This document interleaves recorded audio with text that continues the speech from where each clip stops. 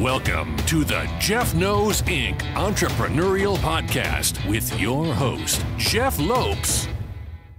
Jeff has over 2 decades experience as a serial entrepreneur, building brands like Kimura from his home basement to a multi-million-dollar global brand that has sold over 250,000 pairs of boxing gloves. Jeff's here to educate, guide, and drive you on the process of bringing your ideas and dreams to reality with the inspiring stories from some of the top business minds.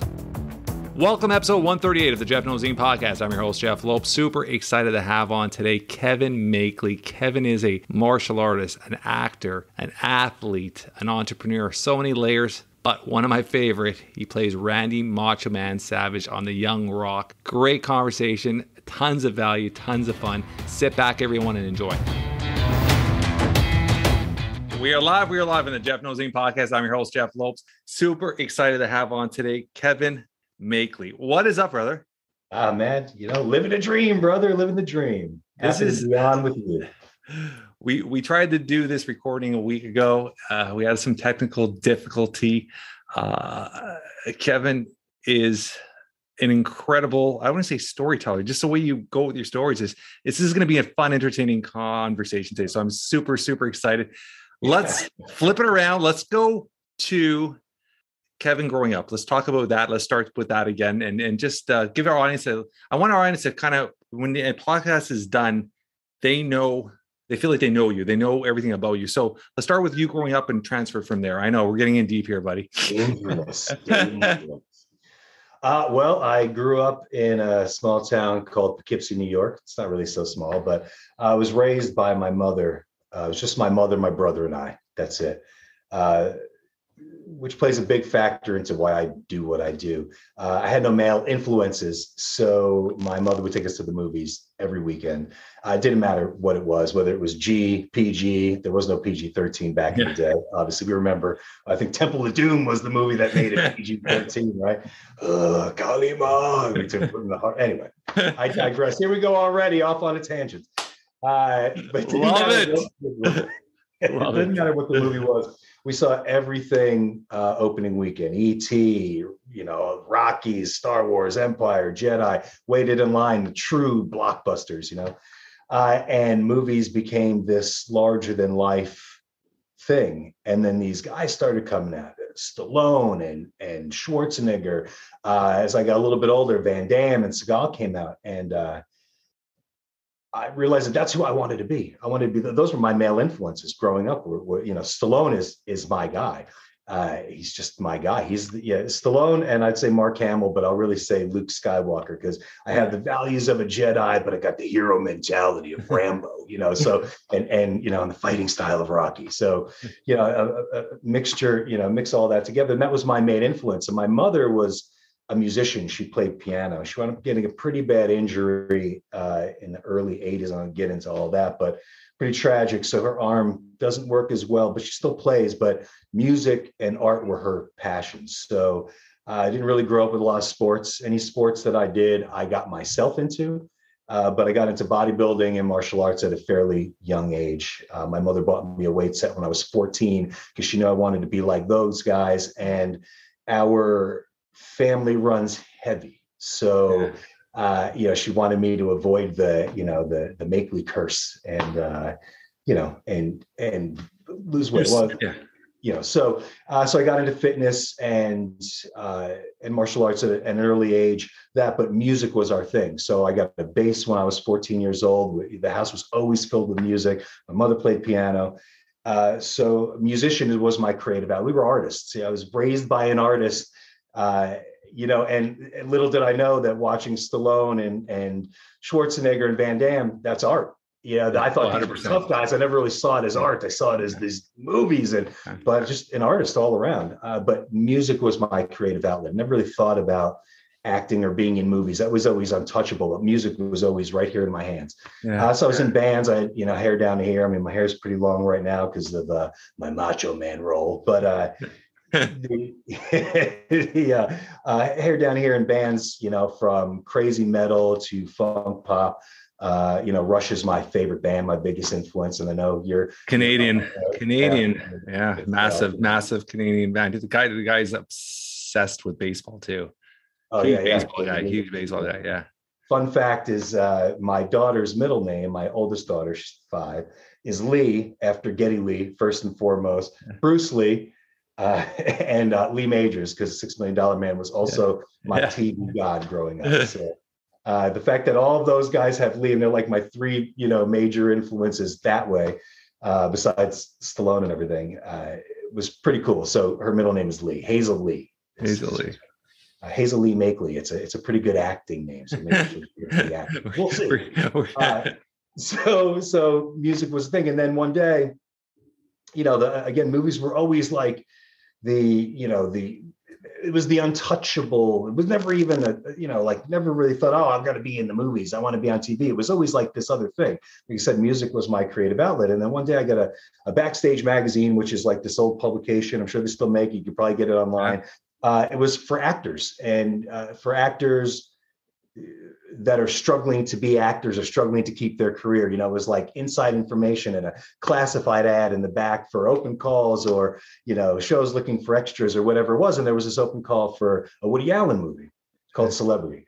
And it was in New York City, and I was about an hour and a half train ride away. So I hopped on the train with my buddy Wade. We go down to the city, and I wait in this, they call it cattle call. And it's just this line for like 8 hours, just people mashed together waiting to get in. It's like around the block, 5 times.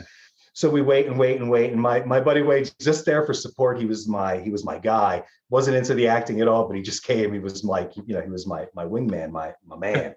So we get in, and the reason it takes so long is because Woody Allen literally gave me a minute. I know a minute doesn't sound like a long time, but when you're standing in front of Woody Allen or anybody like that face to face, and he's talking to you, a minute is like 5 years, right? Yeah. So he gave me a full minute of his undivided attention. It's my name, how am I, blah, blah, blah. Just wanted to hear me talk and see my mannerisms. And clearly I'm very New Yorky because I'm from New York. I've kind of lost the accent a little bit because I've been in LA for 17 years, but this will never go away.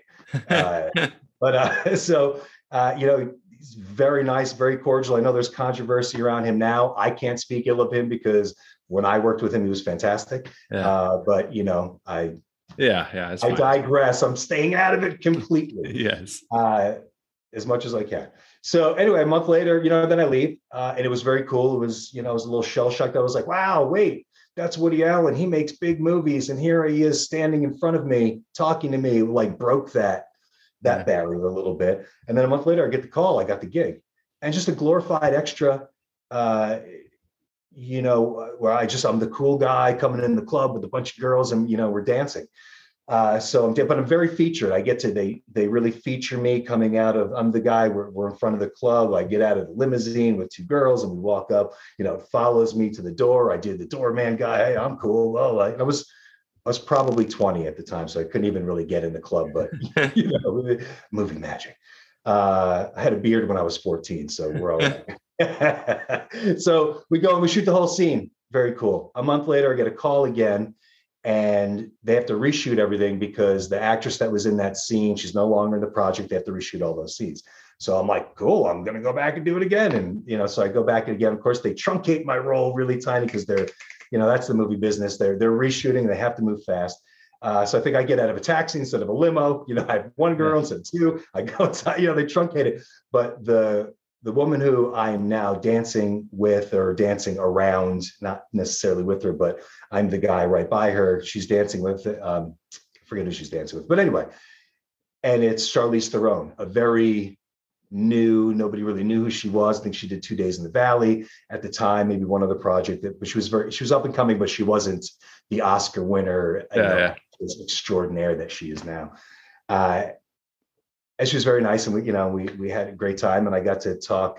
She was much more involved with Woody Allen than the last actress, so they were talking a lot, and we were talking, and it was really cool. It was just a really cool thing. And then, and then it went away. And then 2 months, 3 months, 4 months later, whenever it came out, the movie comes out, the poster comes out, and it's all these little tiles, a black and white film, and all these little tiles of all the actors that are on it doing their thing. And there's Charlize Theron, and she's like in dance kind of, and then right behind it is my eye, like this. And I'm like, oh my God, I have to tell you, like, if you look at it, Celebrity is the film. If you look at it, look behind Charlize Theron, there's a very young Kevin right here. I made it. My first role. I made it onto the poster. It was very exciting. And I thought that was it. I made it. And then a long, hard road over the next, 20 years to keep a career. Let's talk about that. And that's something we talked about a bit last time. It's not this glim and glamour and bright lights that everybody assumes an actor has. Many actors are, I would say majority of them are struggling, right? They're either waiters and they're doing daily jobs just to get enough to show up to a gig or show up to an audition. Like, what is the mindset and how do you keep going? Is it just that you're that one little gig just keeps you pushing on to the next? Like, what motivates you to keep going? Because it's a very, very tough life. It's a tough life. You need, I don't want to say you need a backup gig, but you definitely need a steady source of income. Yeah. You can't go into, some people get lucky right away and book a job, and I'm all for that. That's great. But one job, sorry, something popped up on the screen. Move that out of the way. Sorry. One job is not going to sustain you, unless you get a series regular on a show, but those come down the line. So you need a steady gig so you're not stressing while you're auditioning. But what you need to do first and foremost is be committed. This has to be what you want to do. If you think you're coming because, oh, I'm going to be a star and I'm going to do whatever, I think you should change your mindset, because it's why a lot of people burn out so fast. Yeah. They come in, they have a friend who's successful, or they've seen the stories or whatever. Maybe they're watching this podcast. I could do it too. And you can. Anybody can do it. It's not rocket science. It does take talent, but it takes commitment and hard work, just like anything else. But you have to study your craft. You have to be comfortable. If you even think you're going to come to LA or New York or Atlanta or anywhere, Toronto, anywhere where there's a business, go out for auditions, do all that, but you only get so many first impressions. They say one, but there's a lot of different casting directors, so you might blow it with one and get in with another. And once you book a gig, you're good. But make sure you work on that craft. Whether this casting director told me back in the day, Joseph Middleton, he happens to be one of my best friends. I love the guy. He's a big casting director. Yeah. I've been in a few of his movies, but he's a staple in the Hollywood community. He said, when you're not acting, get the newspaper, although that's not a thing anymore, but get something and lay on your back and just read it out loud. So you're used to talking and used to doing and always used to doing that. So I did that, and that's cool. And that helps, because you want to talk, you want to hear your voice. You want to be used to talking, which I know that sounds weird, but you want to be used to talking other people's words, really, and be natural. But you have to be comfortable in front of people. So you have to take an acting class, and the only way to do it is acting class, or do theater, or do something that gets you involved. Any kind of public speaking. If you're in school, running for president, or any of these clubs or anything where you're out in front of people, because that's what it is. When you're watching a movie, all you see is what you see, but what's on the other side of that is a mass of people that are watching you do your thing. And if you're not comfortable doing your thing, then you're never going to succeed. So you have to get all that. And then auditioning is a completely different beast. You can be, and I'm guilty of this myself. Yeah.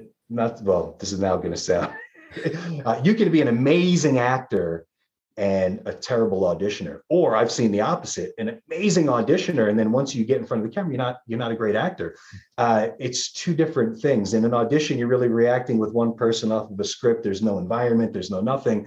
Some people create that world and they're awesome at it. Yeah. And then some people, myself, it really helps for me to be in the world, in my scene. Of course, I can act in front of a green screen. I can do all that stuff. But my auditioning skills are not, for whatever reason, it's not up to par. I work on it all the time. I lay down tons of auditions. Sometimes they hit, sometimes they don't. So you have to work on it. You have to be on top of your game. When you get the opportunity to audition, is a gift. Yeah. We get stale. We get, this should go. Everybody complains about whatever gig they're doing, whether it's waiting tables or fighting, right? Any job in the world is sitting behind a desk. Everybody, it doesn't matter how glorious it is in the beginning, everybody complains about it. Even if I'm sure The Rock complains at some point because he's too busy or whatever it is. He probably doesn't, because he's a pretty amazing individual. So I take that back. Auditioning is a gift. If you get an audition, you should put everything into it, know your lines, know what you're doing, have your intentions, and go in and give it your all. Because you go in for a casting director, or you put it on tape these days because of COVID, everything is on tape. Yeah. And you give it your best, and you try to be as real as possible and find something to relate to, because that is what they see, the casting director. And if they like what they see, they send it on to the producer or the director. And if they like what they see, you get the gig. But if they don't like what they see, if it doesn't get past the casting director, it doesn't go on. Yeah. And if the casting director doesn't really like what they see, or they think you're green or don't think you're that good, they might not see you again. So I'm not saying that you have to be amazing every time. We all flub, but you have to put the work in every time. Yeah. I think that just goes in general with anything in life, right? I mean, it's preparation. It's what's that saying? There's a saying that says something about, you could be prepared. If you're not prepared when the opportunity comes, the doors are always closed, right? It's the people that put the work in, that put the reps in, that when the opportunity comes, people are like, how did he do it? No, he's been putting the hours in for years or months. This finally, the opportunity has come for that opportunity to take advantage of it, right? Let's go back to a couple of things here. Your mom, 2 boys. You guys could have streaved off and gone in the wrong direction, New York, and instead your mom, with art, with obviously love, with a lot of attention, a lot of care, put you guys in the right direction. What does your mom mean to you? Oh, my mom is life, right? My mom left my dad when I was an infant. Do you have any relationship with your dad? No, and he passed away when I was like 14. We're going to get a little in there. Yeah. But he had a drinking problem, an opioid problem at one time. He was in the Navy, and he got injured and on painkillers that, kind of transitioned to his life, that old story. So my mom had to leave. She had the kids, and she was young. She was young, she's 25 years old, right? And this was the love of her life. And she had to leave, and she left him for the kids, for us. And she gave up, I told you, brilliant artist, brilliant musician. She gave up all her hopes and dreams to take care of me and my brother. Wound up working 3 jobs just to put food on the table. We didn't have any money, very poor, not destitute, but certainly I didn't have a new G.I. Joe figure every week, like the neighbors. And, it was tough, but very loving. But she wasn't around a lot because she worked. She worked at one point. Kid you not, she worked her 9 to 5, and then she worked at J.C. Penney's, one job I remember, in the jewelry department after work. Yeah. And then she saved a little bit of money, and she bought a hot dog truck. So before work, she would drive this hot dog truck to locations, like from like 7 to 8 or 6:30 to 8:30, like construction sites and stuff like that. She would, sell the hot dogs, and then she would go to her 9 to 5. Then she would go to her night job. And on the weekends, we would go with her on the hot dog truck to hustle. It was, at the time, sometimes she would drop us off at school in the hot dog truck. And the hot dog truck was called the dog wagon.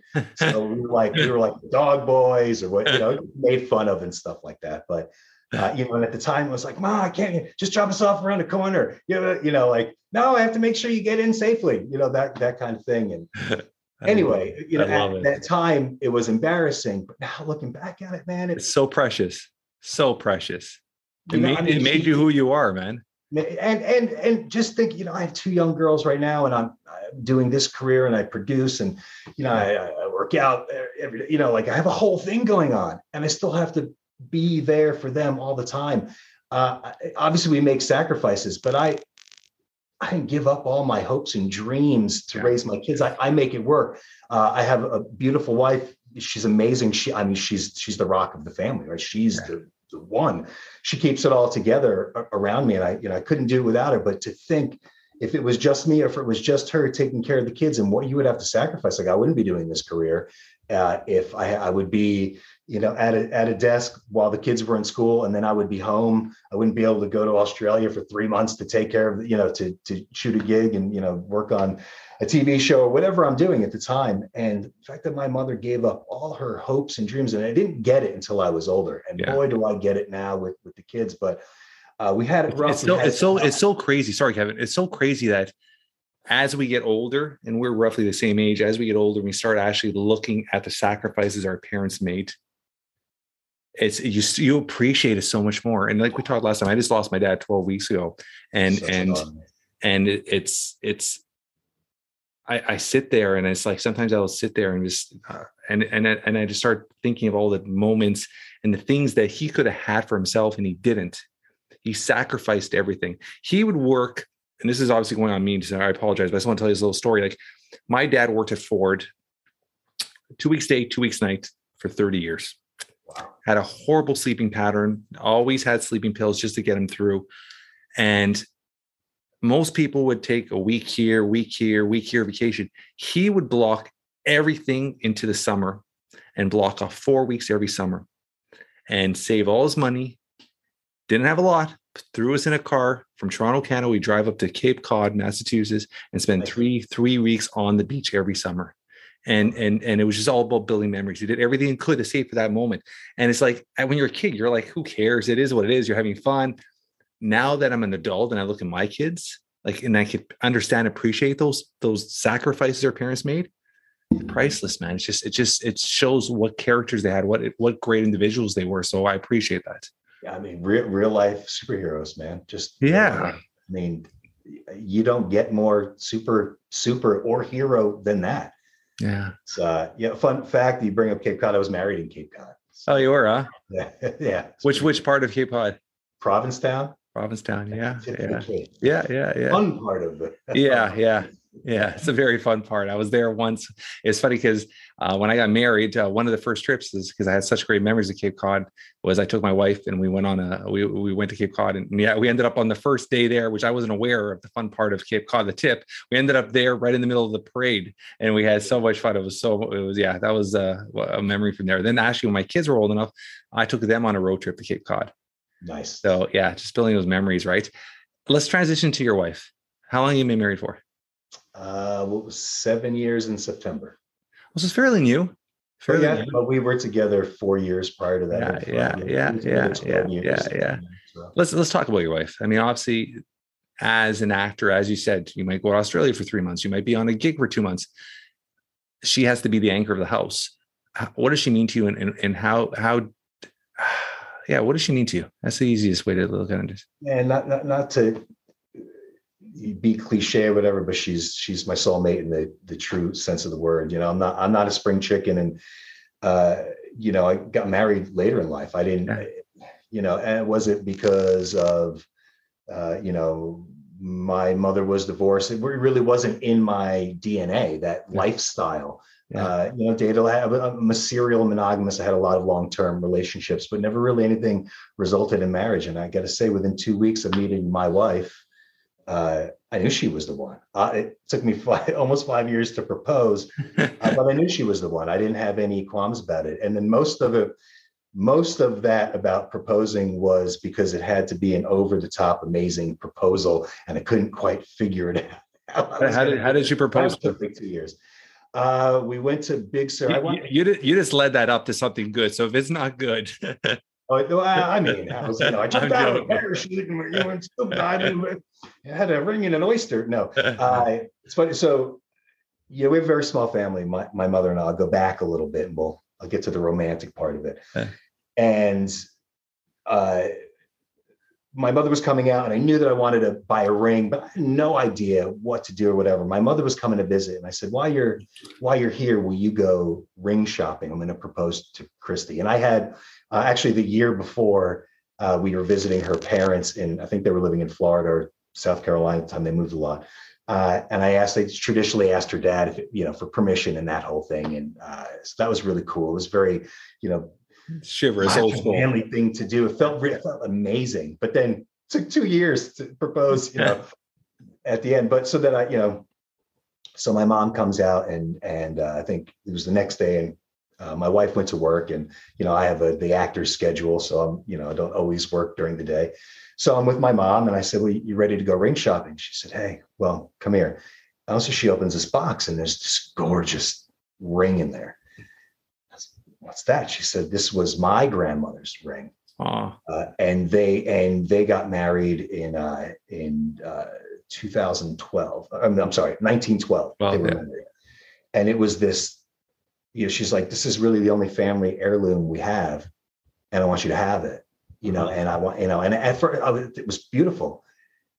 And I was like, oh, I was so conflicted. I'm like, aren't I supposed to buy her a ring? Am I supposed to give it, but if my wife, which maybe you will by the end of this conversation, she's a very sentimental, beautiful soul. She's, we connect on this soul level. We're completely too, she's a little, Korean woman that reads lots of books of it, and I'm like a giant heavy metal blasting, comic book reading, movie going fool, like we're two different people, but we meet together in this middle. It's amazing.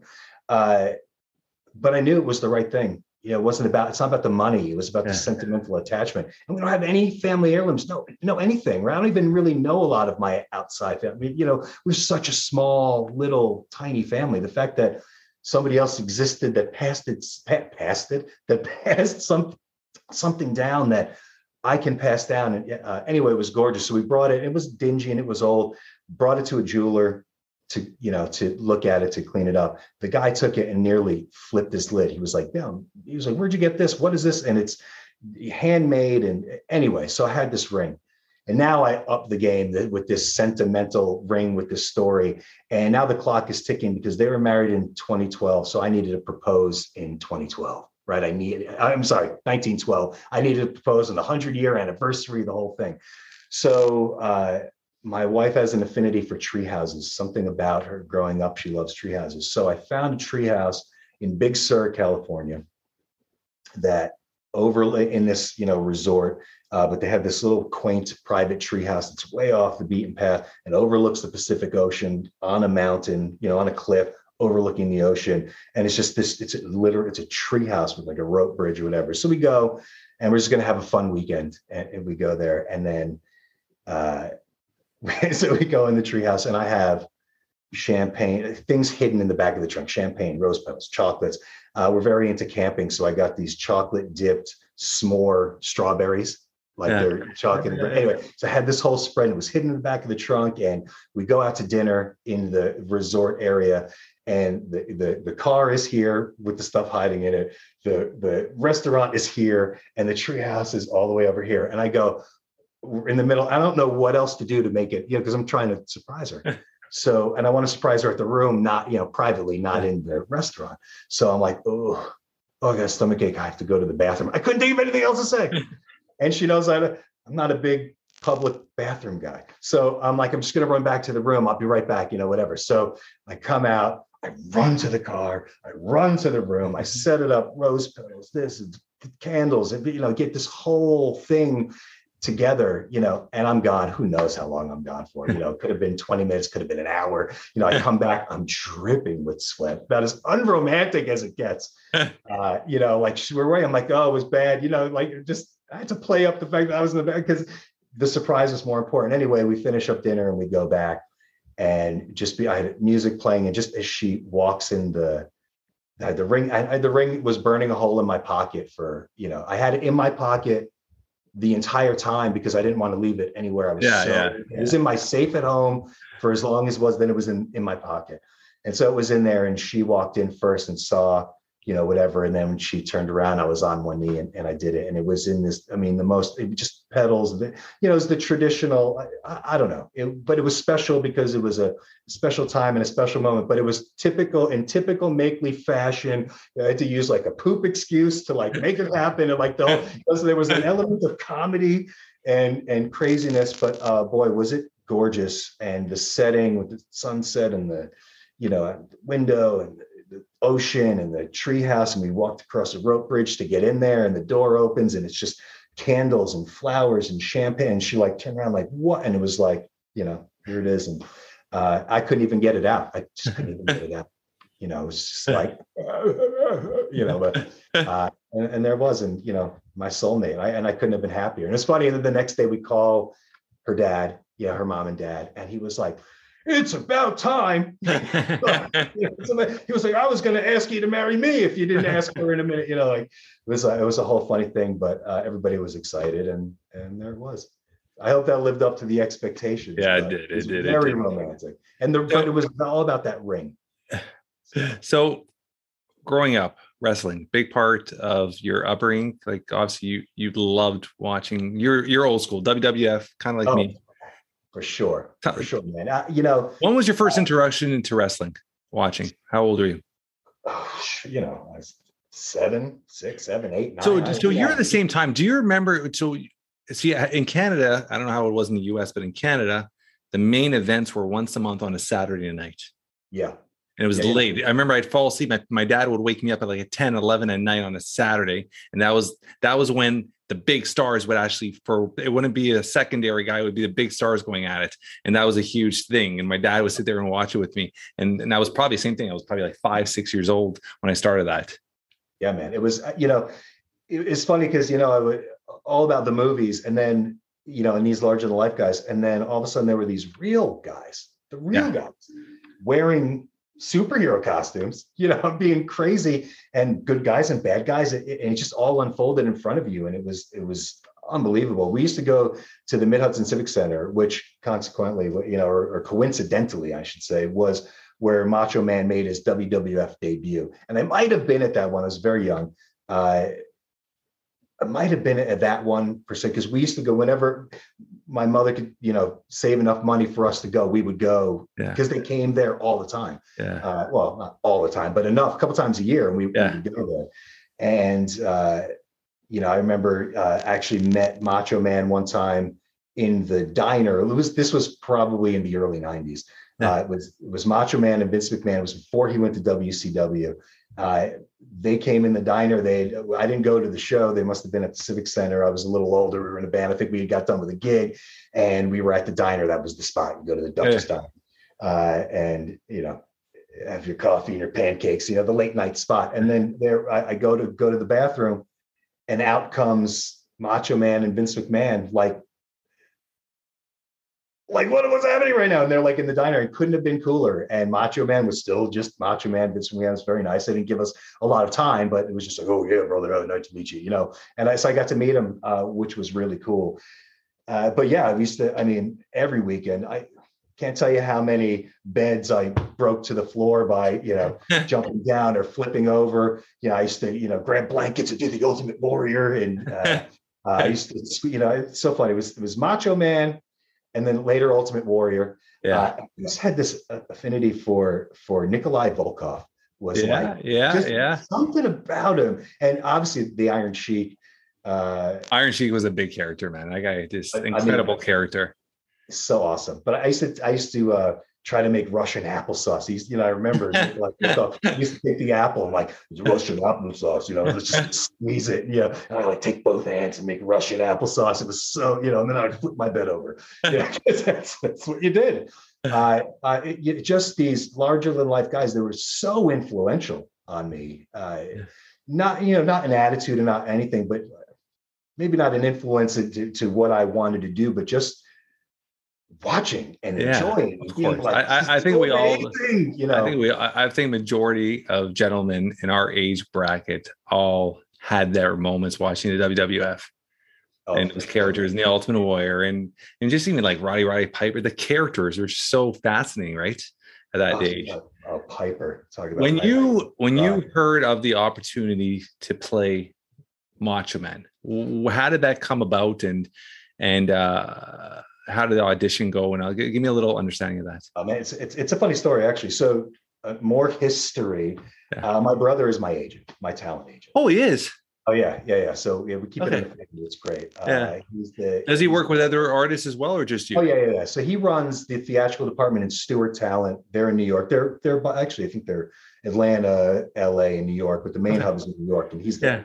there. He was out here for a long time, but he's there. I'm getting into the whole story of how that all came about, how he became my agent, but we've been working together for, decades. Yeah.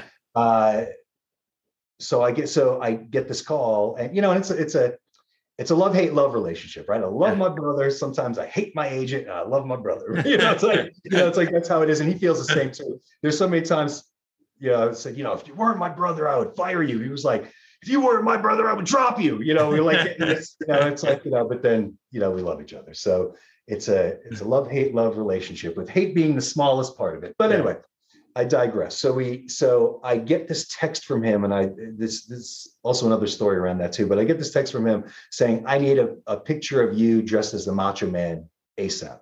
Yeah. So to give a little history on that, I've been the Macho Man for Halloween 3-4 times, 3-4 different years. Make my own costumes. Macho Man's my favorite guy, and what a good costume that is for Halloween. I mean, 1 year, one year I made this real elaborate one, and I got all these Slim Jims, and we went to West Hollywood in LA, and they do the biggest parade and thing, and I'm like, stop it, Slim, and I'm like throwing Slim Jims at people. Right? It was amazing.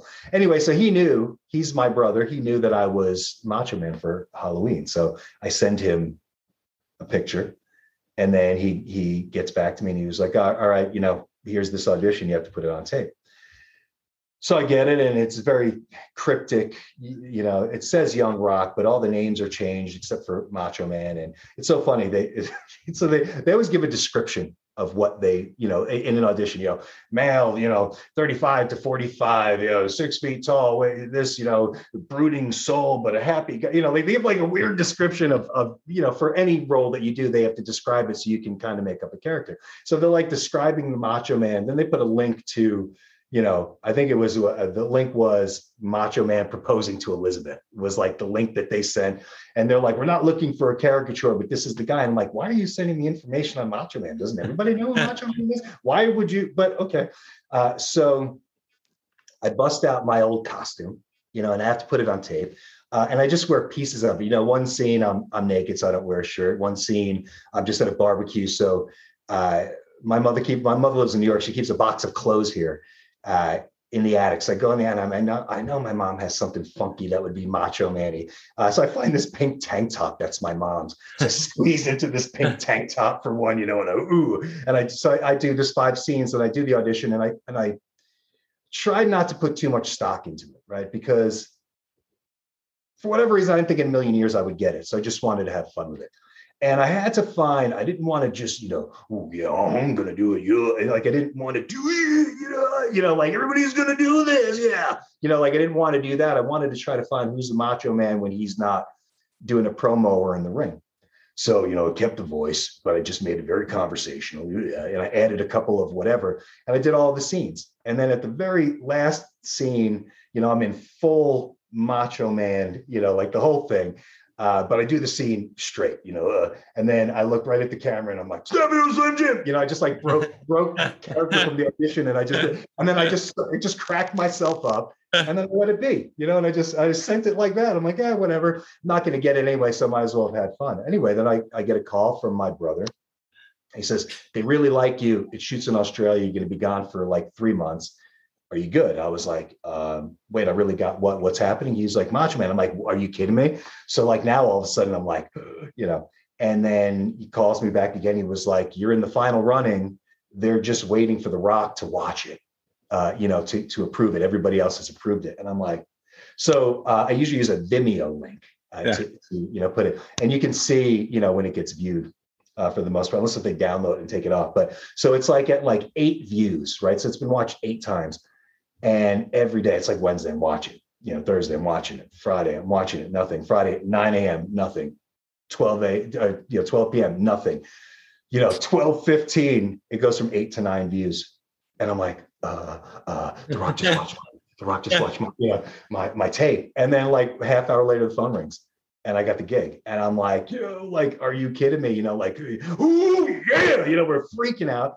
and we got the gig. But the moral of the story is, with my love relationship with my brother that I love dearly, it's very endearing.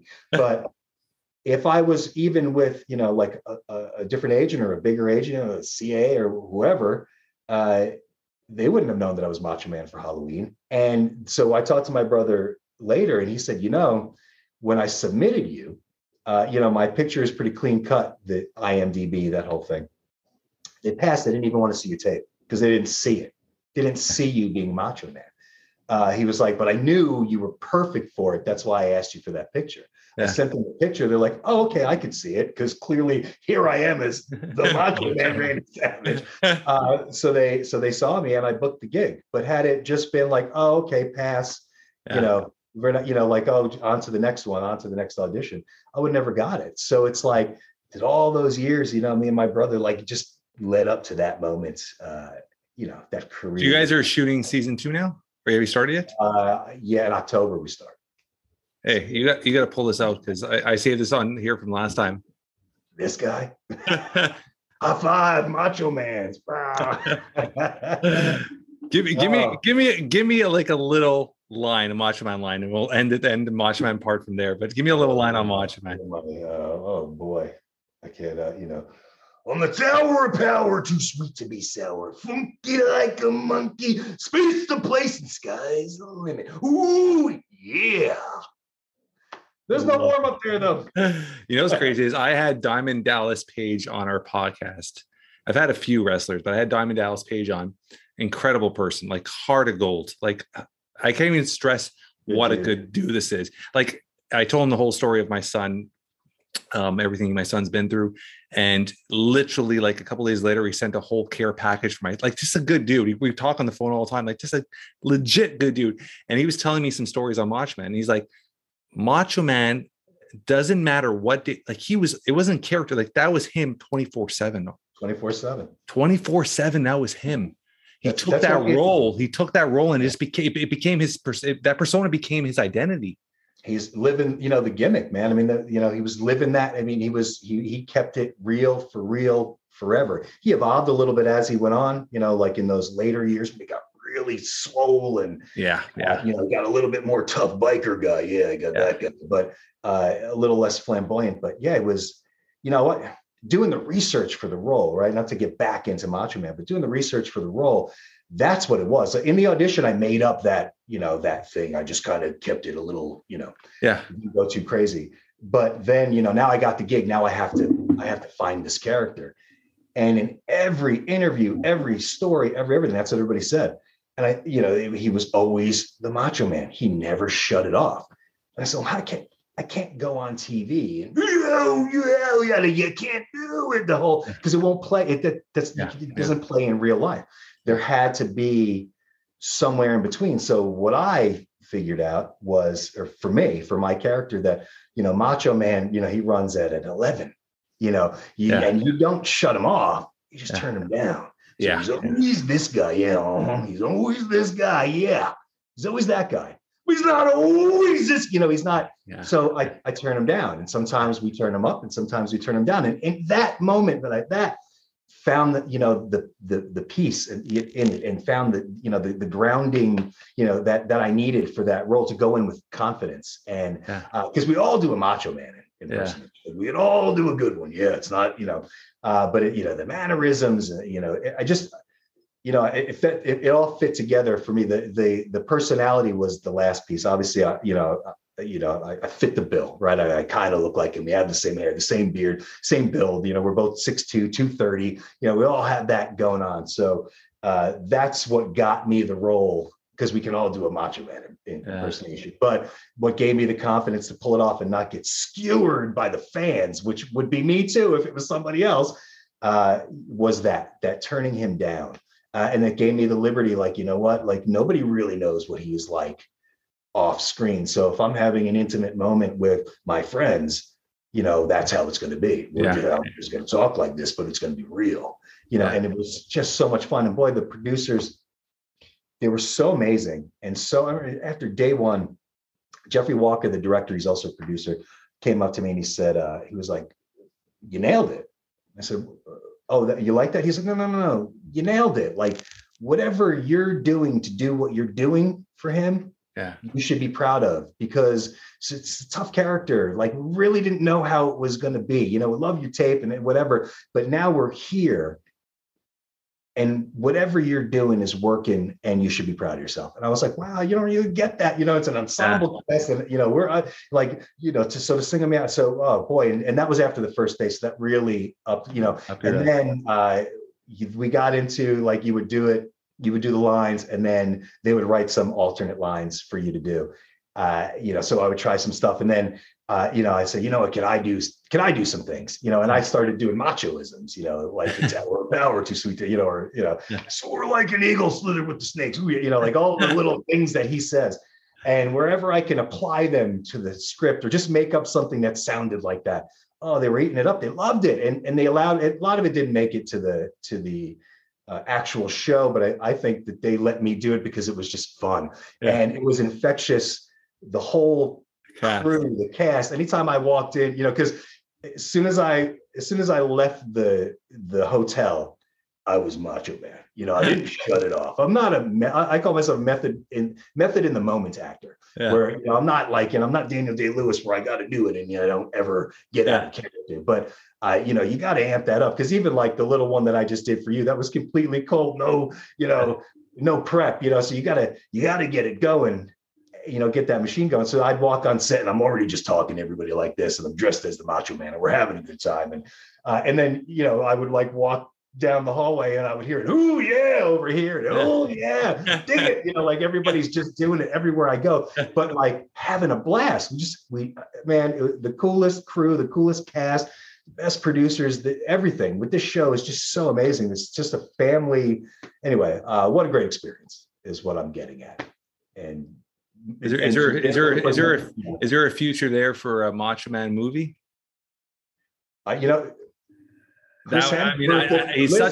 He's such a well-known character that, globally, that would be a hit if done right. I hope so. They're doing the Hogan story. Chris Hemsworth's playing Hogan. I don't know if there's a Macho Man in it. They're not shooting it yet, but they haven't called me yet. But they're shooting it in Australia, I believe, and we'll be in Australia. So you never know. That would be amazing. But as an actor, do you want to just play one role? But I would eat up a Macho Man movie or a Macho Man series in a second. Obviously, it's the most fun. My last movie that came out on Netflix a year or 2020, early 2020, Badland. I star in it. I get to ride a horse, which is one of my favorite things to do.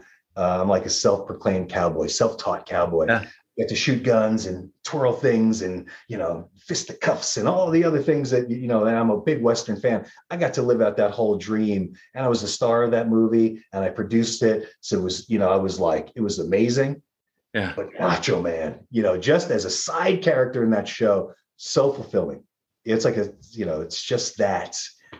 Anyway, it's amazing. So let's talk a little bit about your production company. When did it all start? How involved are you? Like when you do production, are you actually acting in all your films as well? Or are you actually just have you done just full production on the side? Out of the 5 that I've produced and released, only one of them, well, 2 of them, I guess, I have smaller supporting parts. But I usually, I got into it. It started in about 2016 because I've been at it for a long time. It's so many, oh, this is the one, so many close calls. It's not about being famous. It's about working so much at acting that I don't have to do anything else, and I can support my family. And, that's really what I want. And acting is my passion. So with digital age and everything, going on, decided to take matters in my own hands and make my own movies. So I had a partner at the time. We don't work together anymore. That's a whole other story. But we made a film called Any Bullet Will Do. Was really just the actor. But I really was on the inside of everything. I wound up becoming a producer on it towards the end. I star in it. If you like Westerns, check it out. It's on, shameless self-promotion, but on Vudu, Amazon Prime. You can watch it for free on Tubi. What was it called? Any Bullet Will Do. Any bullet will do. Okay. It's a fun movie. If you like Jeremiah Johnson, you'll like this movie because it really takes place in the snow. And it's like this grizzled, big beard, long hair, headhunter, bounty hunter, headhunter. It's cool. It's a fun story. Beautifully shot, and everybody committed. Oh boy, and that's a whole other story. But anyway, we hit it off and said, we should just be making movies together all the time. So started a production company. The name Pop Octopus came about. That's the name of the company, Pop Octopus Productions. While we were doing pickup shots for Any Bullet Will Do, we were stealing shots in Yellowstone. Don't tell anybody. So we were like in this caravan of like 3 or 4 cars, and we were in one. Anyway, we had radios, and over the radio we hear like, Pop Octopus, come in. It's all broken up. Pop Octopus. And so I picked up, I'm like, Pop Octopus here. What's going, and it was like, what are you talking about? Who's it good? And anyway, so that something garbled came over the thing. It sounded like they said Pop Octopus. So it became the joke for the rest of the shoot. Yeah. And then later we said, that should be the name of the company. It's so out there. It's funny. It was born from a movie that kind of birthed the company anyway. So, and then it stuck, and that's what it is. And never once do we, do I really, sometimes I have to repeat myself. One time, Pop Octopus. What's the name? Pop Octopus. Oh, and then you never forget it, right? Because it's so out there. And it's PAPA, Octopus, Pop Octopus. Anyway, so we went on to make another movie called Big Legend, which is a Bigfoot-inspired movie, which was spawned out of a Bigfoot encounter that I had one day, and I'm not afraid to admit it, but that's a whole other story too. It's a whole other podcast, man. But and then and I starred in that one, and we were creating movies around me, because I might not be A-list level as far as my career goes yet. We're getting there, but I certainly am, that guy, right? The action hero-y guy, right? I pride myself on it. So tired of Hollywood, or I shouldn't say Hollywood, just the business in general. Hollywood is very specific. Controlling what I do, right? And you're an entrepreneur. We're entrepreneurs. You either have to take the bull by the horns, or you're at the mercy of everybody else. So decided not to do it. So we're like, we're going to make our own movies. I'm going to star in them, and then we'll put other stars around me so we can get distribution. So we got Lance Henriksen and Adrienne Barbeau and Amanda Wyss in Big Legend, and you can see Badland is peppered with Mira Sorvino, Bruce Dern, Trace Adkins, Wes Studi. There's Jeff Fahey. There's so many good actors in that.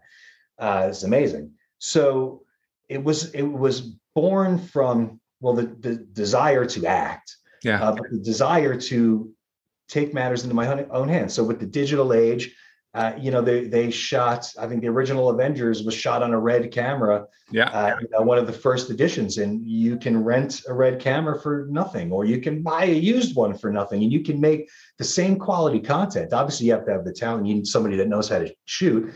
But it used to be film, and film was expensive, and you couldn't do a lot of shots, and it was hard to move around, and there was a thing about it. And then where did it go after that? But now with the streaming age and the digital age, anybody can make movies. You just have to do it smart. So that's how it started, and it took off. We got all those movies distributed, and then so the budgets went from like 50,000 to 100,000 to $1 million to and so crazy when you think about that, and that's nothing compared to some of these big boxes. Nothing, but it's crazy. But it's when you think of $1 million to a project that you're going to cross your fingers that you're going to get distributors for. It's a risky business. It's a very risky business, but I like to feel that I don't want to say we perfected the model, but put all the money on the screen. You have to put the money into the cast. And if anybody's listening that's thinking about getting into it, movie production, or starting a production company, or making their own content or whatever, do it. You should do it, right? You got to, like any entrepreneurial thing, that's, the theme of the podcast, you have to take risks and you have to take chances. There's a lot of people between you and yes. And if you don't take yes for yourself, if you don't make the yes, you're waiting for somebody to say yes. And does it happen? Sure, it happens. But, do you find a lot of, and see, I'm coming from the outside, obviously, of the industry, trying to look in, and this is something I've noticed, and this is even before speaking to you, I've noticed with, and correct me if I'm mistaken, like Adam Sandler, or a lot of actors are either directing, producing their own films now. And this is something where this is going back for like quite a few years. I've been seeing that a lot more of. So this is something where a lot of guys or a lot of actors, actresses are taking control of their own situation like you are, which that is something that's really started happening in Hollywood. You know, I mean, like look at John Krasinski did A Quiet Place and A Quiet Place 2. You know, he directed it and directed, produced, and starred in the first one. He has a small part in the second one, not for, you know, spoiler alert. You know, but got more money, you know, produced it and directed the second one as well. So yeah, it's happening. It's not, you know, I don't want to confuse the two. What I do at this level is very independent. A Quiet Place is also independent. It's, you know, it's a small independent movie, but on a much bigger scale with major star power behind it doing it. So I only say I separate it because at the end of the day, they're both movies. If you take like Badland, for example, I'm getting off topic. I'll bring it back around. But Badland, you know, if I really told you what we made it for, you wouldn't believe it. But when it debuted on Netflix, it went to, I mean, it had a little run. It was in the theaters briefly. It has, you know, DVD, Blu-ray, you know, it was all on that transactional video on iTunes and, you know, you could pay for it, but then it went, you know, it does that run. And then it went to Netflix and it shot up to number 3, the most watched movie on Netflix, number 3. And it's just pretty amazing when you think about that. It was, I mean, I couldn't keep it together. It was like, not because that it was this hit on Netflix, but the fact that it's only a hit on Netflix if people watch it, right? Netflix is an algorithm. It's all algorithm. You know, if people are watching it, it generates it, you know, then it puts it on another list. So, you know, it started at like, you know, number 7, and then it went to number 5 and went to number 4 and then number 3, because once it was number 7, because people watched it. So it got up there and then it climbed up, you know, and it was like a Netflix original, a Mel Gibson movie, and then me. And the Mel Gibson, you know, Netflix original was Netflix. It's like the biggest studio there is right now.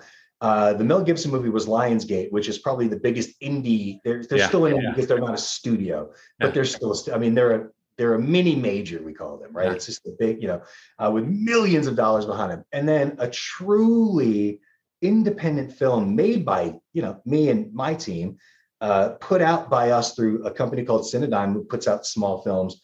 And you can't tell the difference. You don't watch and go, "Oh, this is a low budget movie," but you know, you watch it just the same as any other movie. So you can make nobody, as long as you have talent, you have a good script, you get talented people acting it, you put names in it, right? You have to put a couple of names or people won't watch it.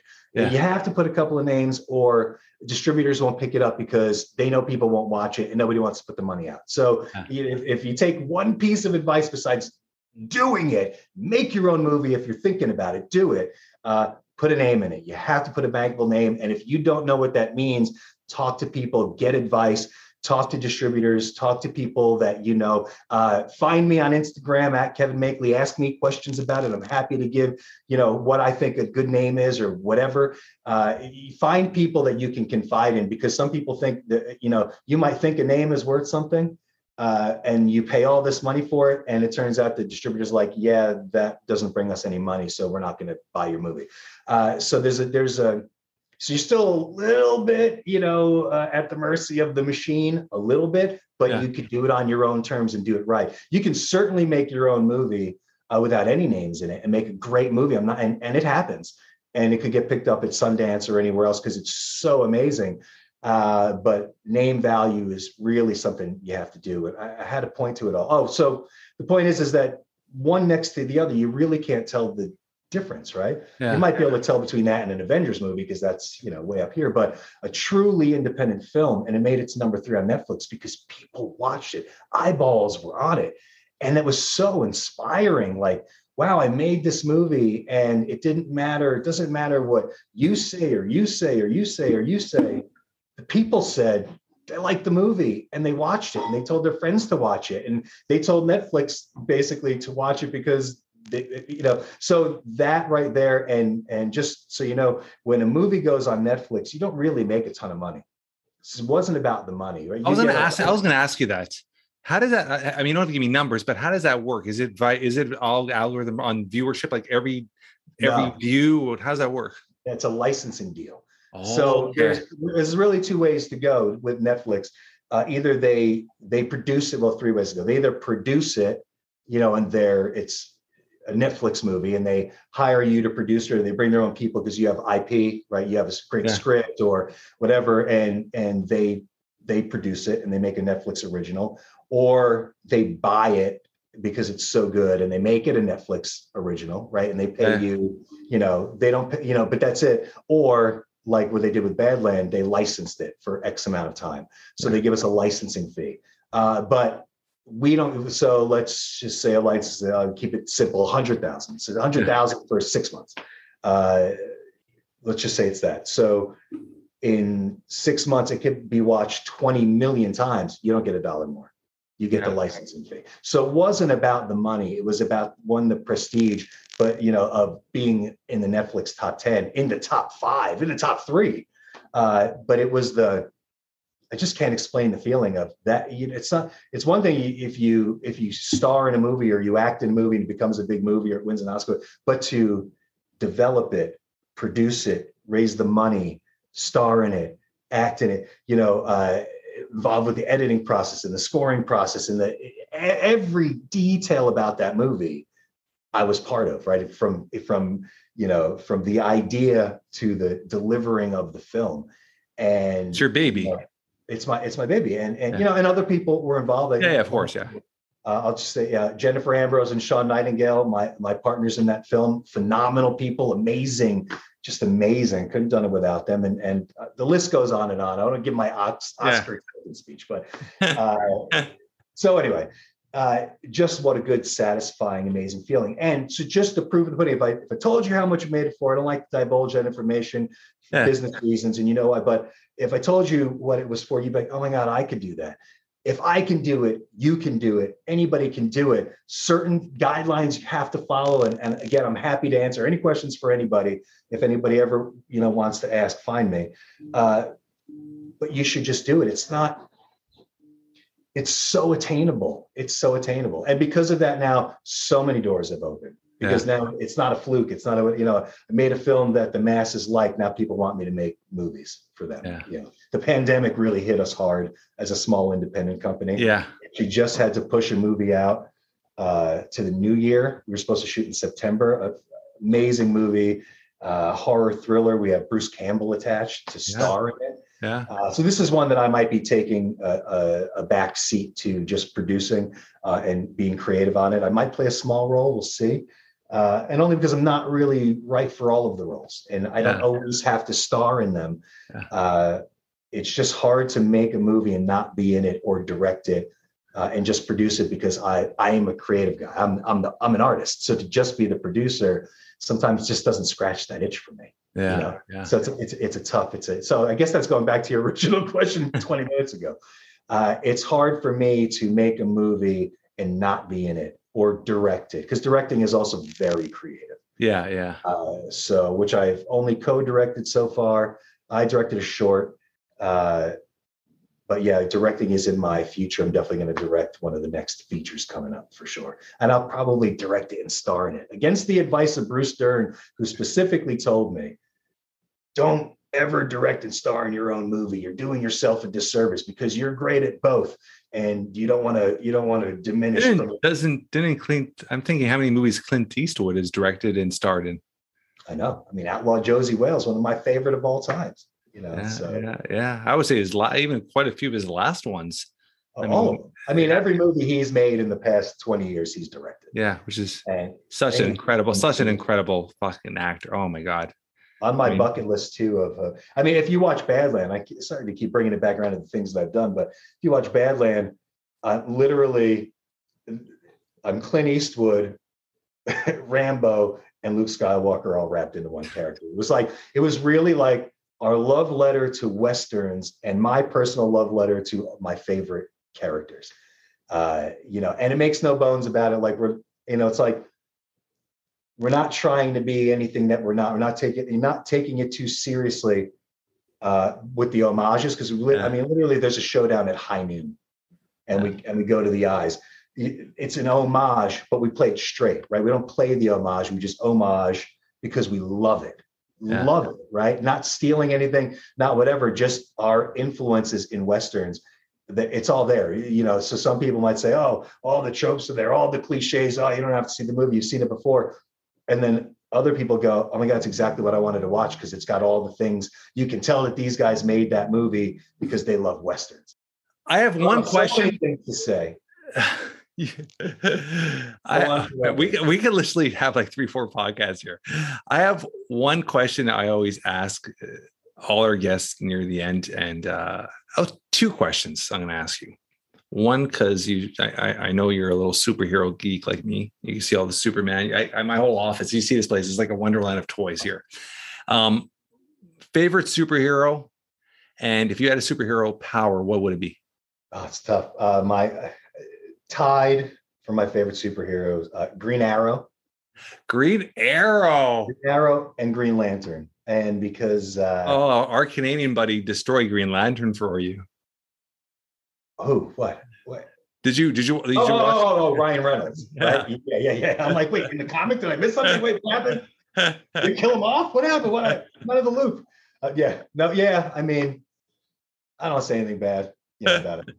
He did his best. And the Green Arrow, I mean, it's playing on to how many seasons on TV now?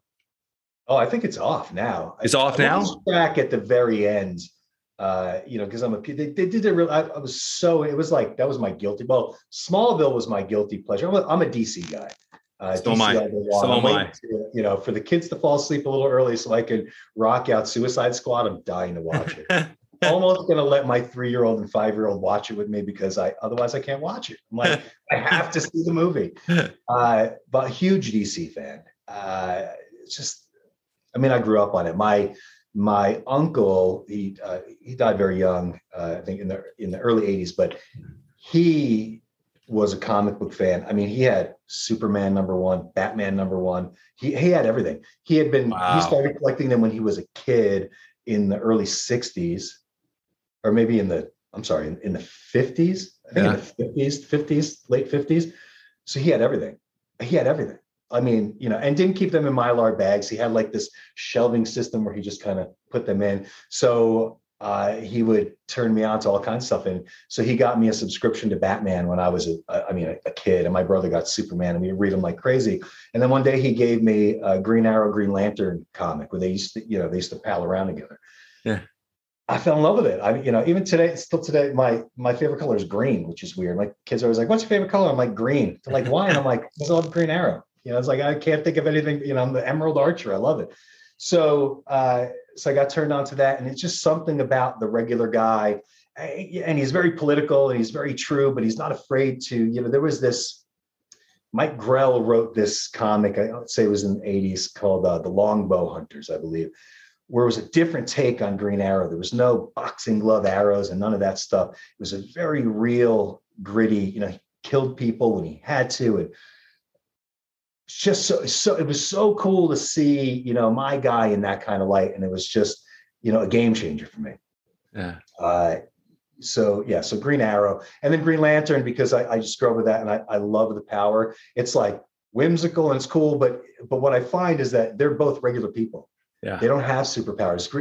The Green Lantern's power is powered by his ring. Yeah. But he needs willpower to control the ring. It's not just mindless, so it's about him as the man with the willpower, and the ring only seeks out somebody that's, it's like the Excalibur of, DC power weapons, right? It only seeks out qualified, worthy. You have to be worthy, right? And, with everything, not just strong enough or fast enough. You have to be worthy to wield the ring, right? Because it's a big responsibility. So they're both just regular guys that have become superheroes. And it's not like I didn't seek that out. It's just who I fell in love with. So even to this day. So whoever's out there, the powers that be, if you're going to make a Green Arrow movie, I'm your Oliver Queen. That would be, that's my tip-top dream role, is to be Oliver Queen in a movie. Maybe Papa Octopus produces one. Stranger things have happened, right? I would kill to do that. But so that's that. And then in the Marvel world, Deadpool is one of my favorite characters. It's such an incredible. I mean, Ryan Reynolds, like I think that guy's incredible. I put him next to The Rock right now for just personality, giving back. Like he's doing incredible things. He's such an incredible.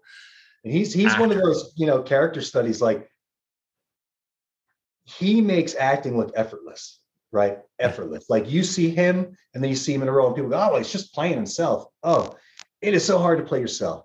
And you can try it. Like try to look in the mirror and read something. And read it in your own voice while you're looking, or put yourself, put your iPhone up and record yourself being yourself, reading somebody else's words. Try it. It's hard. You can do it. You have to practice, but he's so effortless. He's so likable. He's just such a likable. I think that's the big thing. And the charm and the charisma. He doesn't take himself too seriously, but he almost takes himself not taking himself too seriously. Does that make sense? Like that's his shtick, is he doesn't take himself too seriously. But he's an amazing talent. He's just those Deadpool movies. I mean, you just sit there with a smile on your face watching them. They're so well put together. I love them. And that's, because he was involved and he liked the character, he had a passion for the character and he had a say in how it was going to be. And it's like, no, this is, this is how it needs to be. And it's like, one of the first rated R, or the biggest rated R comic book movie to ever come out, right? And that's huge because you think of comic book movies, kids are going to see it. So if it's rated R, you're excluding a whole audience. But it was that good that you didn't even have to be a comic book fan to enjoy the movie. Oh, 100%. You didn't have to know who Deadpool is to enjoy that movie. And the costume, I always thought it was a rip-off of Spider-Man a little bit. But it's really what it is a rip-off of Deadshot. Deadshot. That's Slade Wilson, Deadshot, who looks much like Deadpool, and then Deadpool is Wade Wilson, and that's the old Marvel DC where they just like constantly rip each other off. How did you like the? This is us nerding out here. How did you like the Captain Marvel movie? There's Captain Marvel and the other one. What's the DC one? Oh, Shazam. I don't know why in my head I was thinking it was original Captain Marvel. That's why I was thinking in my head. How did you like Shazam? I dug it, man. I thought it was fun. It was like, I want to see my Shazam, take on The Rock as Black Adam and look like that, right? Because Shazam is arguably the most powerful. In the universe, right? I mean, I think they ruined the character with that movie. I think they kind of. But at the same time, well, because they were. I know what they could have turned that. They could have made it into this incredible character that would really propel DC, and they didn't. They just, I don't know. I think they lost. They lost on it. They went funny with it for what it is. When I first saw it, I was like, Zach Levi, and again, another tremendous talent. He's like a triple threat. That guy. Nothing bad to say about him. But when I first saw it, I was like, really? Yeah. Really? Like, why would you cast him? And then I get it, because they were playing on the Billy Batson, the kid version.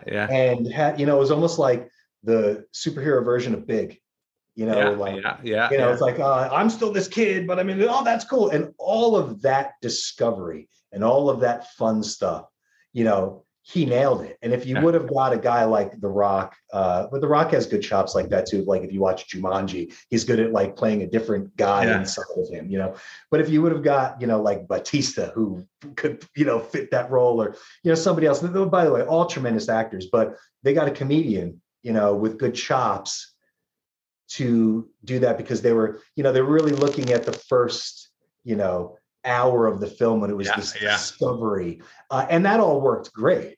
It was just housed in the body of Zach Levi, which I wanted to hate. I'm not gonna lie, not because I hate him, because I think he's tremendous, but just miscast. But it worked. I thought it worked.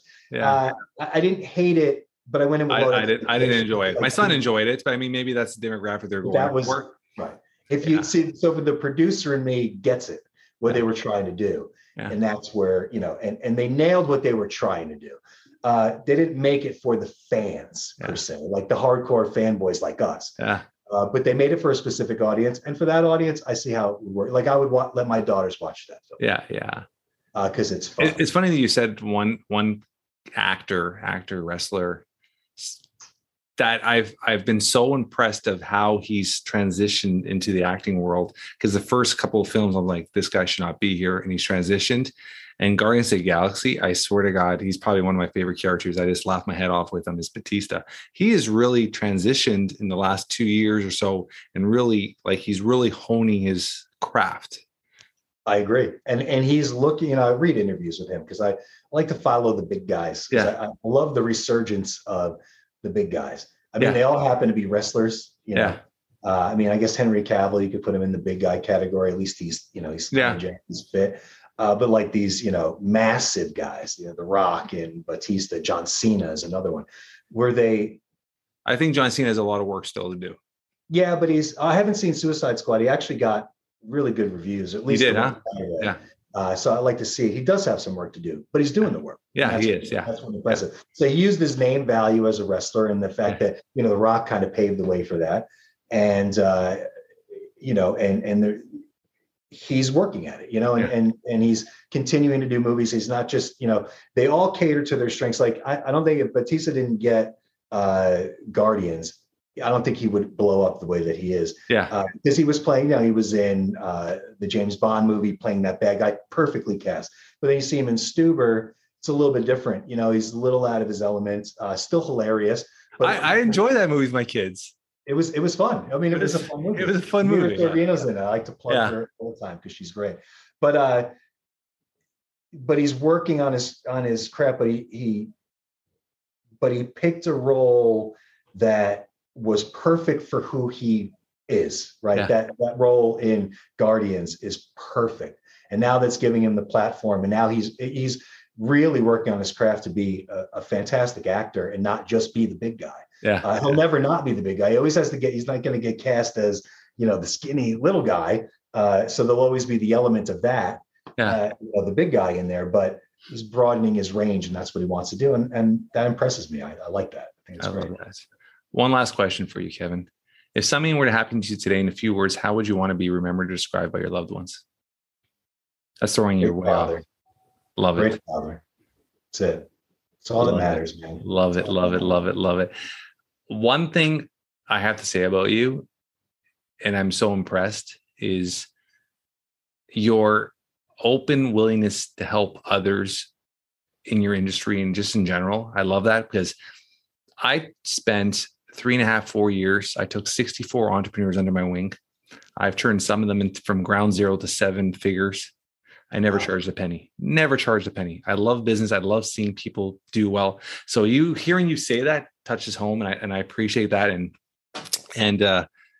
that's awesome, man. And I think that is the biggest issue with a lot of entrepreneurs, whether you're an actor, whatever you are career-wise. A lot of people are scared to ask the questions. They're scared to reach out to people. And I tell this all the time, exactly what you're saying, where if you want to be successful, you find people in the fields that you want to be in that have reached that pinnacle, that peak, because most of those people at that level, they're willing to help. Yeah. And they can save you years, months, so many stumbles along the way by what the lessons they've learned. So if you are in a situation, whether you want to be an entrepreneur, you want to be an actor, you want to be a producer, whatever it is, reach out to Kevin, reach out to people that are in that situation, that have been there, that have lived it. And God, just ask the right questions, man. That could save you so much time, so much stress. So I love that you said that. That was, as you were talking, that's probably one of the things that keeps clicking in the back of my head. So I appreciate that. Yeah, man. It's, I wish I had that kind of, we all wish we had that kind of help, right? You like to pay it forward. It's not, there's 100% for everybody, right? There's not, and even as an actor, and it gets tough as an actor, back when we were going to auditions, not to transition to a whole other topic, but, I always see the same guys at the same auditions. We had that, I had long hair and a beard. It would always be, these bikery guys. If I, was clean cut or whatever, it was always these guys, but we always see the same people. And it's like this competition. Yeah. And it gets tough because it's like, then you see the show that you read for and that guy got it. And then the commercial you read for, and, oh, that guy got it. And you get this, it's very easy to get that. But that consumes you, man. It consumes you. And if you're thinking about who got it or why you didn't get, well, you should always think why you didn't get it, right? Why didn't I get it? Is there something I can do to get it? Yeah. But in this business, it doesn't matter. You could be the best. It's like with the Macho Man. If I didn't have, if I was, 5'5", I wouldn't have got the Macho Man role, right? So a lot of factors were in place, not just talent, that led me to get the Macho Man role, right? So there's always a lot of factors, but you could be the best. I always think back on Rush, even like Neil Peart, rest his soul. God, so hard time losing him, but we fancy him the best drummer in rock and roll history. He's amazing, and it's amazing. But growing up, I used to be in a band with this guy Brett Mylan, and every bit as good. You know what I mean? And never made it to that kind of status. So just because you got it doesn't mean you're the best. Just because you didn't get it doesn't mean you weren't the best. You just got to be the best that you can be always, especially in this kind of business where you have to be in front of people. And you have to always be prepared. And I guess, a couple of words of advice, like I said before, just do it. You should just do it. And just decide today you're going to do it. Just do it. It's not take down the curtain, take off the mask, whatever your hang up is about whatever. Don't say, well, I got to wait until I lose 10 pounds to get my head shot. I say stupid crap like that all the time. I got to just wait until, my daughter graduates from school. So I could get all that out of you. I don't know why I said that one, but whatever your excuse. But it's 100% the excuse. Right. And I think a lot of people are always looking at the future, waiting for that moment, waiting for the next opportunity, or they're so stuck in their past and they don't live in the present. If you just live in the present and do what you can today that alter tomorrow, that's all you could do. And I mean, it's crazy that's as soon as you said that, the first thing that came to my head was the movie Up. Remember the movie? Did you ever watch Up? Of course. It's the bare fact that you don't know what tomorrow brings. Life is so unpredictable. For you to wait for that perfect opportunity, it's never going to come. Whatever is in front of you right now, you got to take advantage of those opportunities. And when they're not in front of you, you got to go out and get them. I mean, it doesn't matter what it is. Doesn't matter what it is. Make your own opportunities. So you got to do it. You got to do it to the best. You got to give 150%. If you want to do it, you got to do it because everybody else is also trying to do it. You got to do it. You got to do the best that you can do it. No excuses. And then the third thing in this business anyway, or I guess in all business, be humble. You got to be humble. I think that's in life in general, man. Yeah, it is in life in general. But even you just got to be humble. I mean, people attract to people that are authentic, that are real, that are vulnerable, and that are humble. That if you could be those things and come out every day and show up, people are going to attract you. And when people start attracting you, good shit happens to you. Agreed. 100%. And that's the way it is. Whether you call it the universe or God or the law of attraction, whatever your reasoning is for, but you put good out, good comes back. When you put negative out, negative comes back. Yeah. 100%. And I'm not saying you have to be like that 100% of the time. Yeah. But you should be striving for that 100% of the time. I love that. Right? We're all human. Yeah. We're all human and we all have our moments. I have my moments. Yeah, we all do, buddy. So, but it applies to, hitting the gym, you got to be healthy, whether it's the gym or whatever, like take care of your body, take care of your mind, take care of your family, be humble, all of those things. It all goes holistically. Yeah. And I love that you said that too, where I'm a strong believer where, business is huge to me. I have a whole bunch of corporations. Family is more important than anything to me, but I still put myself atop everything else. Mentally, physically, spiritually, I'm a strong believer. Like Oprah, you got to fill your cup up. You got to take care of yourself first. And if you're at your highest peak, then you'll be able to serve everybody else. You'll be able to take care of everything else. So you got to, and a lot of people get so focused on family, so focused on their business, on their careers, and they don't take care of the one thing that runs the engine, right? The engine in there. Right. And they burn out. they're not able to serve. They're giving half-assed everything they do, and then they question why things are not happening because everything they're doing is half-assed. Yeah, you have to take care of yourself. You have to, and that's all three, like you said, mentally, spiritually, and physically. You have to, and spiritually, I mean, that doesn't have to be all whole. It could be just taking care of your mind, being in a good place, right? So I love knowing that it's not just about this. There's a connection with people, just like you and I hit it off. There's a connection there. Is it spiritual? I don't know. You could take it that way. Yeah. Or it's just two like-minded dudes having a conversation, but there's something about it, just in general. So however you perceive it, like I said, it's religion or the universe or nonsense to you. It doesn't, whatever your connection is to other people and the world, the earth, everything is, there's something there, but like to what you're saying, it's like, when the oxygen mask falls down, in the airplane, you got to put it on yourself first before you put it on your kid, or whatever, because this has to be intact in order to do that. Yeah. And that's, as simple and as, of an analogy as that is, it's true. It's true. It's very true. And it's very hard as a parent sometimes, but 100%. Like me now, and get off on a whole topic, but I'm very into fasting. And I intermediate fast. I do too. Oh yeah, I do. I finish my last meal is at between 8 and 8:30, and I don't eat nothing till 1 o'clock the next day. Yeah, nice. But I only do it Monday to Friday. Yeah, me too. I eat on the weekends. Yeah. But then I usually go Sunday. I try to stop eating as early as possible. Do a 24-hour. Oh, you do 24? I've never done 24. Sometimes I'll do 36, 72. Yeah. I think 5 days is my biggest. But you've done 5 days? Oh yeah, for sure. And I guess, and on day 3 of my first 5-day, I deadlifted more than I've deadlifted since I was 20. People don't realize, I'm a strong believer in your body has 2 functions. It's either digesting food or it's healing. Right, for sure. And people don't realize that. And I think if people were to focus more on fasting, whether it's intermittent fasting or long-term fasting, but eventually start with intermittent fasting, diabetes, like there's so many factors that could be beneficial for, and people don't listen to that and don't pay attention to that.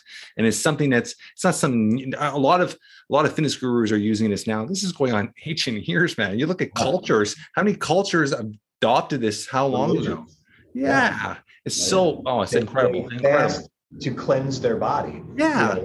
Whether it's cleansing of sins or cleansing whatever, they had this knowledge somehow of knowing that a fast cleanses your body. And that's what it does. It cleanses your body. Okay, but I do it. Oh, go ahead, man. No, go. I do because I do it for a lot of reasons, but the main driver is because I had kids in my 40s, right? Yeah.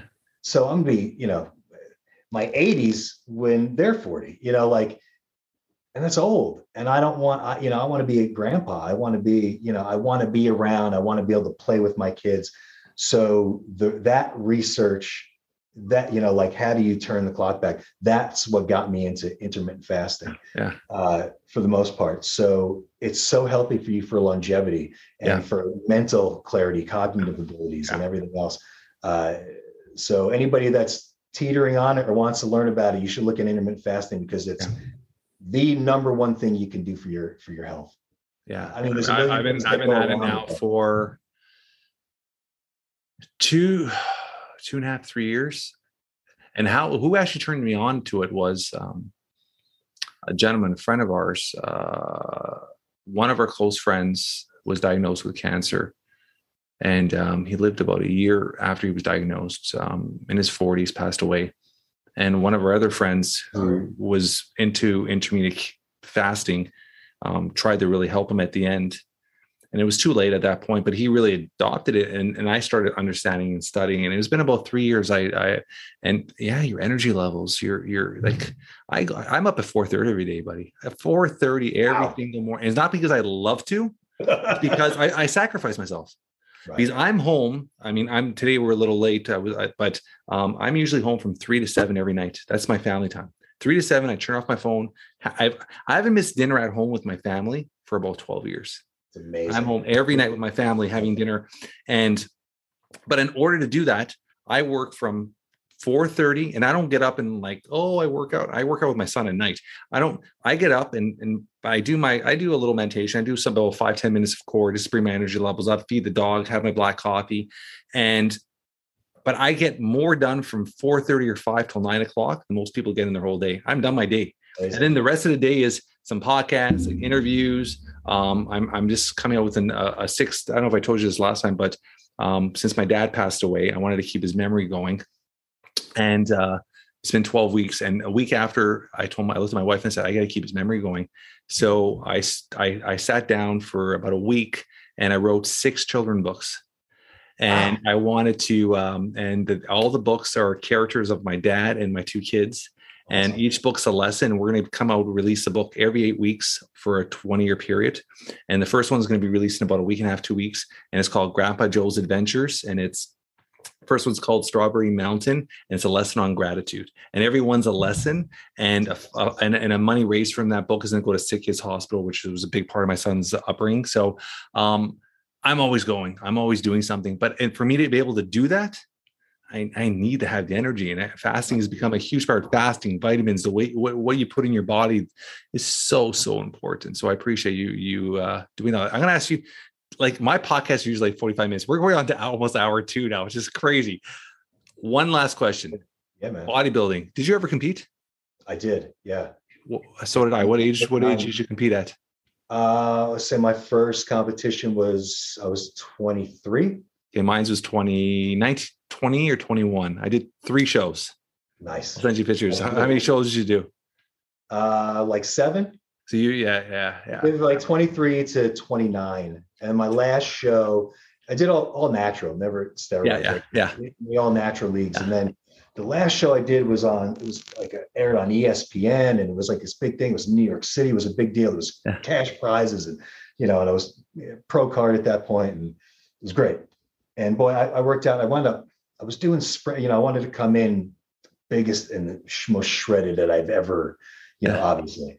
And I was getting older, so I had something to prove. And I was doing sprints on a 25% incline, 12 mile an hour. I was doing like sprints, like I'd say it was HIIT training. We didn't call it that at the time. Yeah. For as long as I could do it, and then I would just jump off, and I would go back. Anyway, I got a stress fracture in my left foot. From doing that, like going so hardcore and being so depleted, that I competed with a broken foot, and it didn't fault me, nobody knew, but it was so excruciating. So that on top of everything else, and I'm in the back, and guys are talking about, how they passed the it's such a dirty sport. And I'm like, but I hadn't experienced that today because I went pro. My first show, I went in the overall, which was a surprise. I was like, oh my God, yeah, that's amazing. But but I competed within that organization for a couple of years, and then I branched off to this bigger one. And it was like just when, like I think McGuire was busted with steroids, and the wrestlers, and all that stuff started going down and so steroids became taboo. It was like so a lot of these guys doing steroids came down to so natural started going up, right? Because it was much more it's all about the big guys, but the natural circuit started taking off, and when I was in there. So I like literally like sweating blood for this competition, like put my all in it, broken foot, all this, didn't even tape it because I didn't want it to look funny. And, out there gave it my all. And for the first time, and it's not a vanity thing, but for the first time I think I placed 7th. There was a lot of guys. I placed 7th. I didn't place in the top 6, so I didn't go on. Yeah. And that would be fine, obviously, because, only one guy can win. Only 6 guys can place in the top 6, right? And there's, 30 guys in that class. But the guys in the back were talking about how they were doing steroids and got away with it. Yeah. And, joking about it and whatever. And I was so enraged. I'm like, here I am, sweating blood for real, like hurting, dying to be the biggest and the hardest, the best that I can be. And you guys just doing steroids. Yeah. Like working half as hard as me, maybe working as hard as me, but you have the unfair advantage. If I was to do steroids, at 29 years old, I think that year, 28, I benched 405. That's how strong I was, worked out, since I was 14, I was so strong. You get depleted when you do these shows, at the epitome of strength and physique, and, And like, so if I was to do steroids, how gigantic would I ever be in the IFBB? You know, but that's not what I'm an advocate. Again, anybody listening that's influenced at all by me, do not do steroids. There's a million other ways to get to where you want to be. Don't ever do it. And look at all the guys that are in their 50s and 60s that were contenders back in the day in whatever sport they were doing. They're all dropping like flies. And it's because they did. Oh, it's the wrestling world.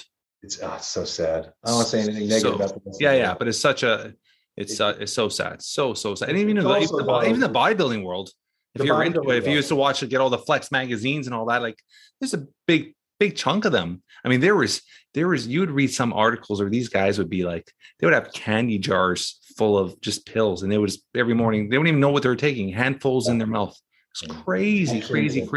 Your body can't, you don't realize it. Or and you see all these guys with the big guts and they're like, they got a 6-pack with guts. It's all the GHP. Like it's crazy the stuff they were taking. Enlarging everything. Yeah, it's crazy, man. No, it's awful. And your heart is a muscle, so your heart grows. Yeah. Your bowels grow, and like your organs grow. It's just not healthy. And your body can't sustain it.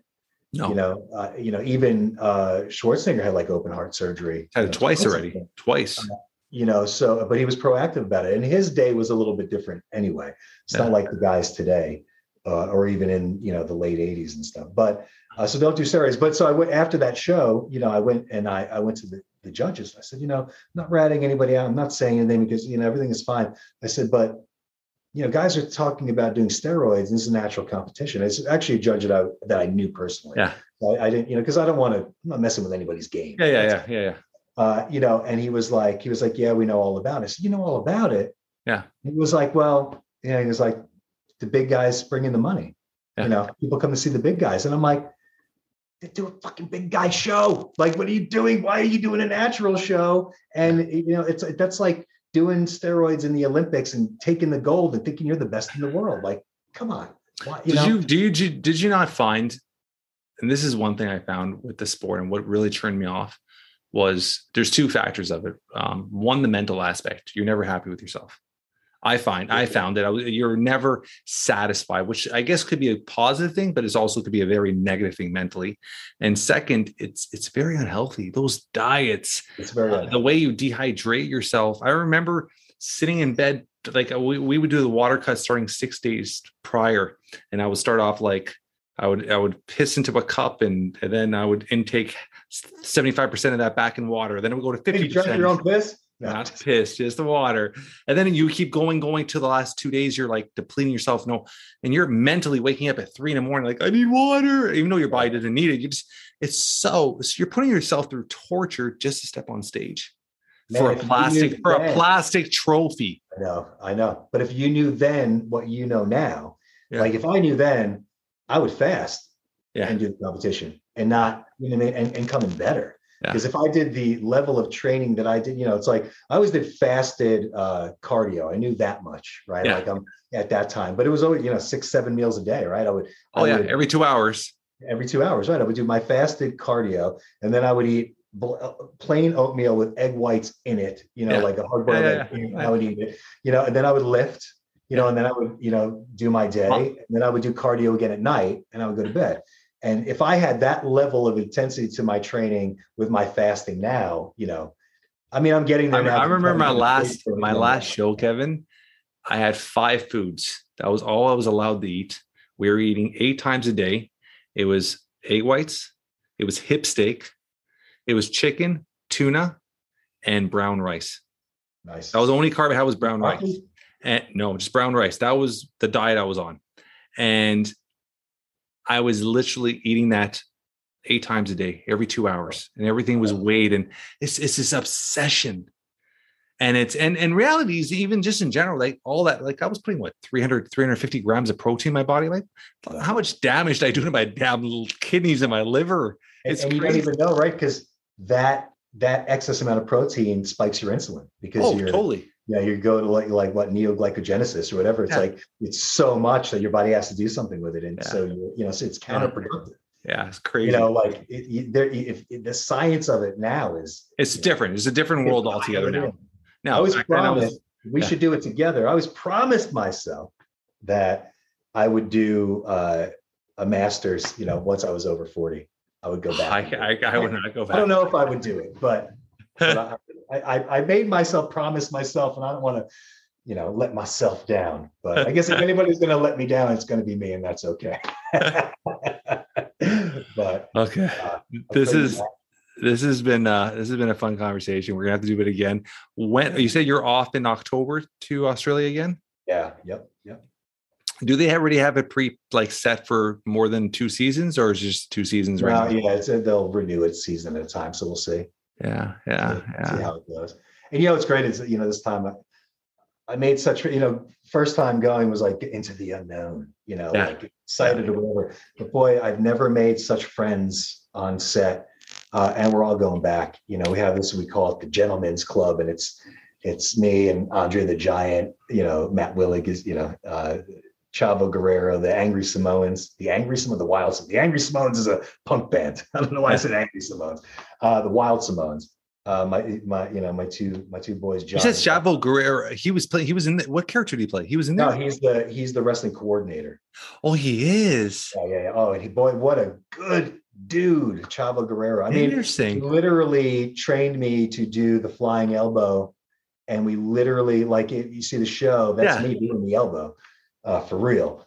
And I'd never been on the top rope before. I fancy myself an athlete for sure. Yeah. But, and it was on the day. I remember the first night I met him, I was like, just so you know, I do my own stunts. I get thrown from horses for a living, that kind of thing, like in the movies. Yeah. So I want to do the flying elbow. He's like, not going to happen. I'm like, why? He's like, it's dangerous, when you're good at it, it's dangerous. He's like, it'll never happen. I was like, all right. And then the day before we were doing the Royal Rumble scene, he was like, hey man, you want to do the flying elbow? And I was like, yeah, I do. And then the next day comes, and a little anxiety about it. We have all our other moves down and all our other stuff, but we were looking for things to piece in, in between the main stuff that was happening in the Rumble. They needed to make the whole battle royale, I should say. So, half the day goes by, and I didn't practice it and whatever. And we break for lunch. We come back, which, here's another tip for an actor. Don't eat lunch. If you have a demanding shoot or whatever, skip the lunch, man. And every time I eat lunch on set, you got to run to the washroom. You just get exhausted. If you want to stay in that mental clarity and be on, skip the lunch. Anyway, that's my method. I skip breakfast too. I digress. Anyway, so we come back from lunch. He's like, all right, you ready? And I'm like, for what? He's like, we're going to do a flying elbow. I'm like, but we're shooting right now. We were shooting. Yeah. And he was like, yeah, it's easy. Come on, let's do it. So I get on the second rope, and they put a pad in the middle. And he's like, and I've practiced it in my head 1 bajillion times, right? Like I've seen it, so I do it. And he was like, okay, let's do it off the top. So I climb up to the top rope, first time ever. And boy, I can tell you, 6'2". So I'm 6 feet off, so the rope's like 4 feet high. So from my head to the mat is 10 feet, right? But from my head to the concrete floor outside the ring, which is just behind me, is, 15 feet or, 12. Yeah. You're high up there. Yeah. You're up there, right? So, you got to get over it. But it's like, I'm so in there's all the extras in the crowd, filling out the crowd. It was like 4 rows and then green screen behind it, obviously, all chanted Macho, and watching it unfold, right? Like watching me get taught how to do it while we're, it's all there. It can't. So we do it, and I fly to the, we had to do it on a pad. I do one from the ground to finish the elbow for a real wrestler. The Banisher is his real name. He's a good dude, an Australian wrestler. And I really elbow him, but not from the top rope, because you just can't. I mean, there's so many things can go wrong, right? So anyway, so I go up and I do it, and I fly and I hit it, and it's amazing. And then the director comes over, and he's like, oh, you want to rehearse it again? You want to? No. Let's shoot it. I want to do it. Chavo looks at me. He's like, it's amazing. He was like, just do this. Left foot on the second rope, right foot on the top rope. Don't stand up until you have your balance. Macho wouldn't even stand up if he didn't have his balance, right? Nobody stands up, so and just that tweak of, left foot, right foot up, man. And then I do it. But the director goes, the only note he had is I want your eye line to be the camera. And so there's this big mat in the middle and the camera on the corner, the cameraman on the ground looking up. So instinctually, I guess when you're looking at something, same with like driving, you look, you know, you have it. So I do it and I fly and oh man, and instead of landing in the middle of the pad, I land within this close from the camera because, you know, I'm looking at the camera. So I guess I wanted to elbow the camera subconsciously, right? And I flew and everybody came running over like, you're right. They thought I hit the camera because he kind of like moved out of the way at the last second. But he didn't move out of the way. But when we hit, he had to move. Anyway, it was amazing. And we did it all just right there. That's how good Chavo Guerrero is, that he could teach me how to do my favorite move of all time in real time. And we shot it. It was amazing. I love it. So. This has been awesome, brother. And I appreciate that. I appreciate everything you do. And I love connecting. I think this is going to be a long-term connection, and anything I can do for you. Brother. If you're ever in Toronto, I mean, I'd love to take you around and show you around and hang out for a bit with you. So thank you for doing this, man. And I apologize for last time. So I appreciate you coming back in 2 hours, man. This is the longest podcast of 140 I've ever done, and we could probably talk on forever. So I love it. Yeah, I'm full of hot air, man. You got to shut me up. Thank you, brother. Thank you. Yeah, man. That's a wrap for today. I want to thank our guest, Kevin, for taking time on his busy schedule to be a guest on the Jeff Lopes podcast. Great conversation. So much fun. This is probably one of the funnest conversations we've had in a while with the gentleman that plays Randy Moshman Savage better than anybody I could ever see. If you guys enjoy this podcast as much as I have, like all weeks, tell your friends, tell your family, spread the word. Let's help build this podcast to the next level. Leave a review. 5 stars would be absolutely amazing. We love spending time with our staff, just sitting back and reading the reviews. They actually mean a ton to us. Until next week, guys, keep moving forward.